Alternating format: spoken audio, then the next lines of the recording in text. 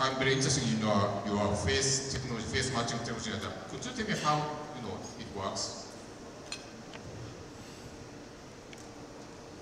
So we're actually working with the National University of Singapore, and so one aspect to matching reveal facial is important. How it really works is we match people that looks alike with each other. That not only takes into consideration how well you look. I mean, generally we feel that good-looking guys want to go for good-looking girls. So, and so we think that building on such a technology will help to automate and scale this process.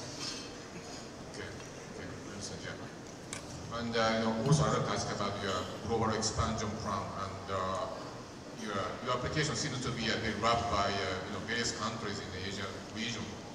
But do you have any plan to come to Japan?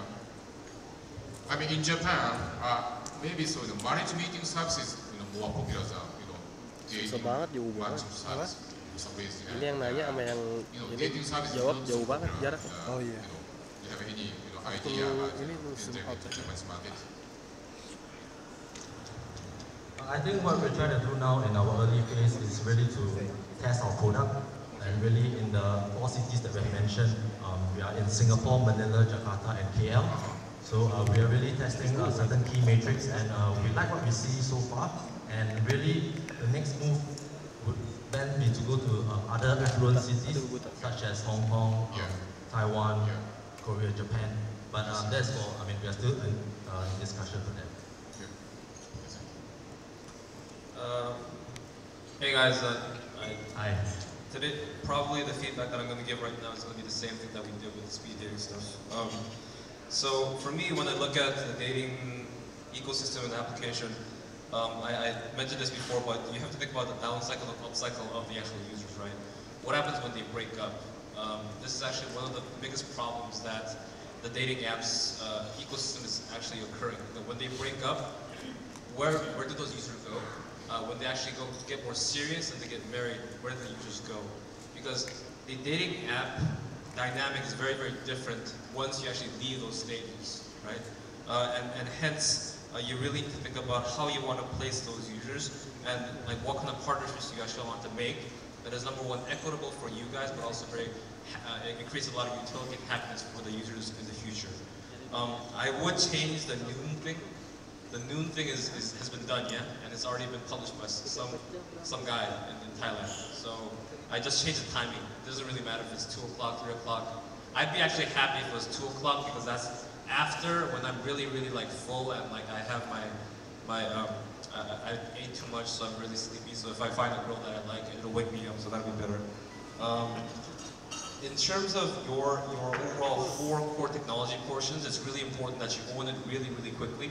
So your facial recognition technology, your machine learning, your overall, in terms of how you actually build up the UX so that the data they input is the least pain inducing will be very, very important. Another portion is about ARPU, right? You said ARPU was 7.5. If you can't put that ARPU on Southeast Asia right now, even if it's 2016, right? What you could do is say that this is sensible for like Singapore and Hong Kong and Taiwan perhaps, and even Japan and Australia. But if you want to put that Southeast Asia ARPU on there, you got to bring it way, way down. And I think that's a little bit different. Also, you have to I think you have to consider long term what the cultural fit will be for your app.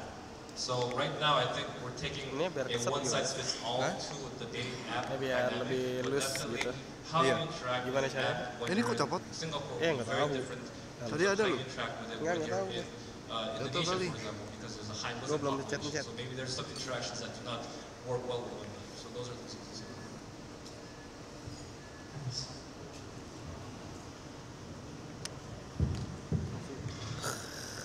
One simple question: do you have a secret sauce to to make pretty hot girls use this product? Because I think that's the biggest key success factor. I'm not joking.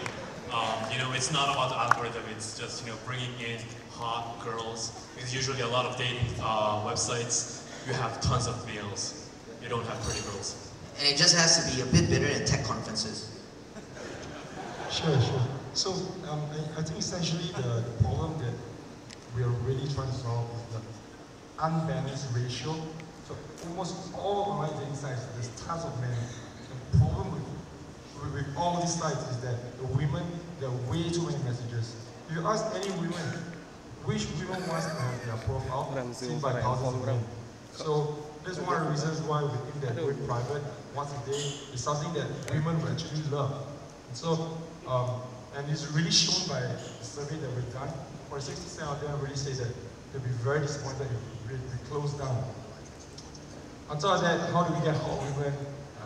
I think one thing is to get hot guys. You know, hot guys, hot women will be attracted to hot guys. So I think in general, yeah. Cool. I love this model, and I love to see how it adapts to different countries in Southeast Asia. I love it so much to like invested in Noon soon. Right, so just a disclaimer. So, so my questions are, the first one, you mentioned that you were in 4 different countries, right?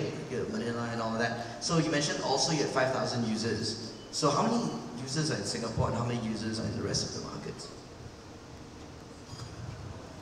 In Singapore right now, it will be about half of that. And in Manila, we have about 1,002, and the rest, Jakarta and KL. So actually, it's in this order: Singapore, Manila, Jakarta, KL. Okay, got it. So typically for models, when you import a model and adapt it to a region, right? And this applies to any kind of business model that maybe some of you in the crowd are sort of bringing in.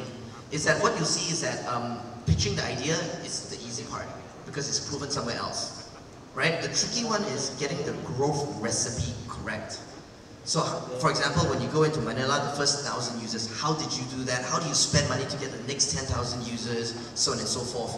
So, right now, with your experience in growing Manila, the first 1,000 users in Manila, not your home base, how did you get the first 1,000?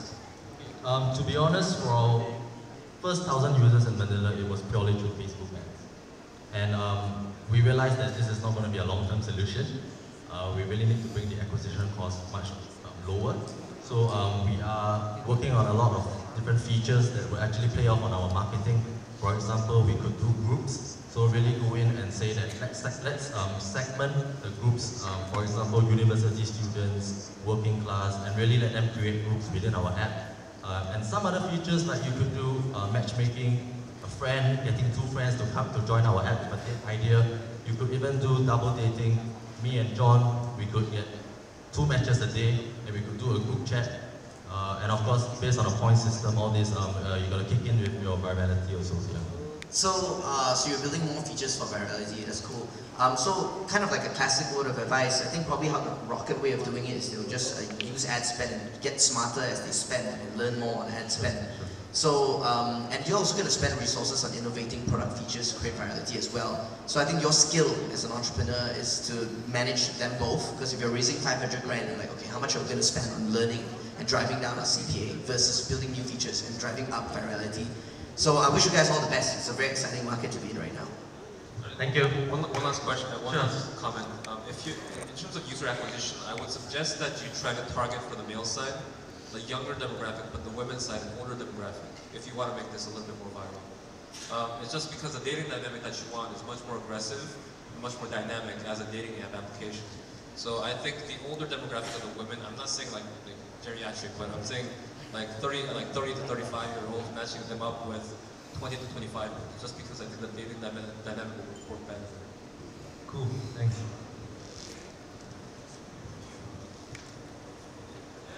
Thank you, Lola. Thank you, gentlemen. Excellent.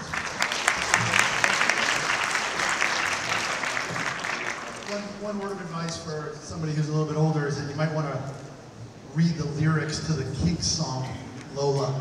Kind of underlying message there, or maybe dating. Anyway, that's kind of an inside, that's probably even more inside joke than the Game of Thrones thing. So, but Google the lyrics to Lola by the Kinks. You guys can have a laugh to yourself. So, coming up next, here from Indonesia, the company is called Project Shoe, and Anissa Putri is going to be presenting. Take it away, Anissa. Thank you. Hi, good evening, everyone. My name is Anissa Putri. You may call me Anissa. Hi, good evening, judges. I will be presenting presenting project shoe. So when we're trying to find the right pair of shoes, it's like finding the right one to accompany your journey. You have to be sure everything is in one package. It doesn't always have to be about the look. It is also about the comfort. Talking about the comfort, it's beyond the quality itself. It has to be something that fulfills your needs. When I decided to start this business, because I often imagine my perfect pair of shoes, you don't always get what you want, but what happens if you could have what you exactly want? Have you ever put it into your own world?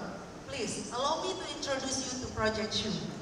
Project Shoe is a fashion e-commerce business that let customers design and purchase their stylish shoes. Well, the process is very easy. With a few clicks, the customers can have their dream shoes. So, to all the judges, the real product.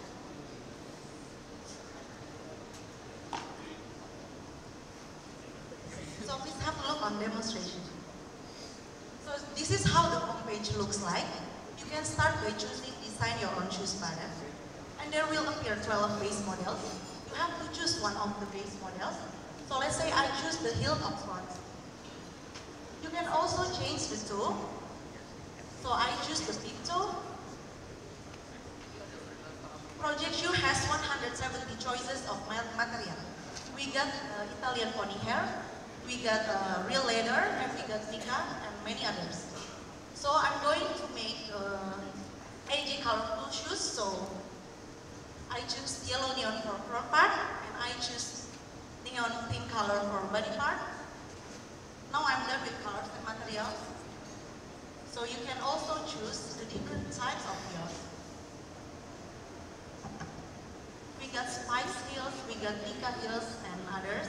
So you can change the height of heels. Well, I love high heels very much, so I choose the 15 centimeter. So this is the best part. You can put many selection of accessories.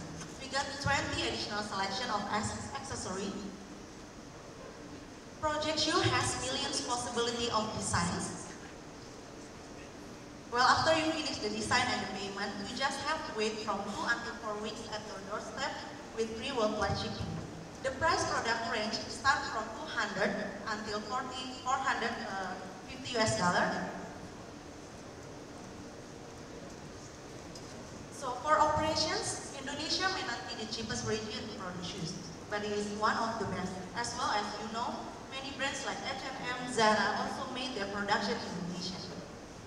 And we have experience from our shoemakers 30 years.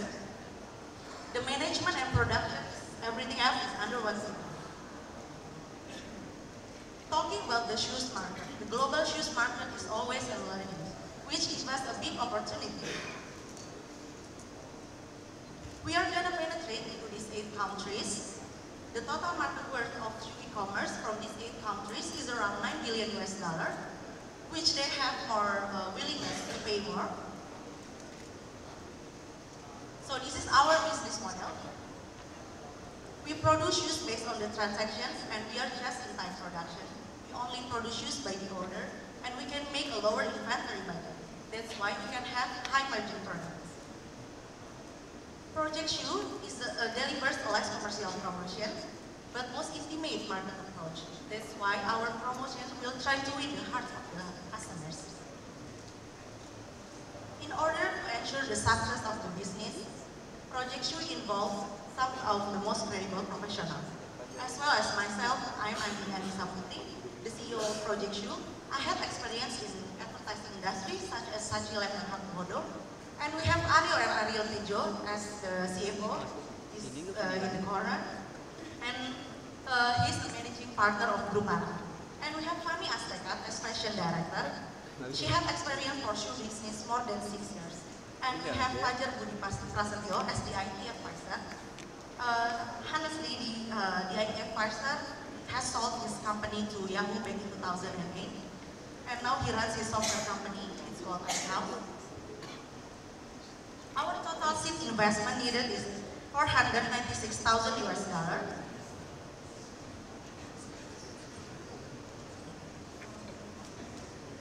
Why you should invest in Project Shoe? Because we have global market compatibility, we have high margin products, and we have low cost production and operations, and we have great co-founders. Project Shoe is seeking to deliver what the market wants. Therefore, we will be investing in the product that market will consume.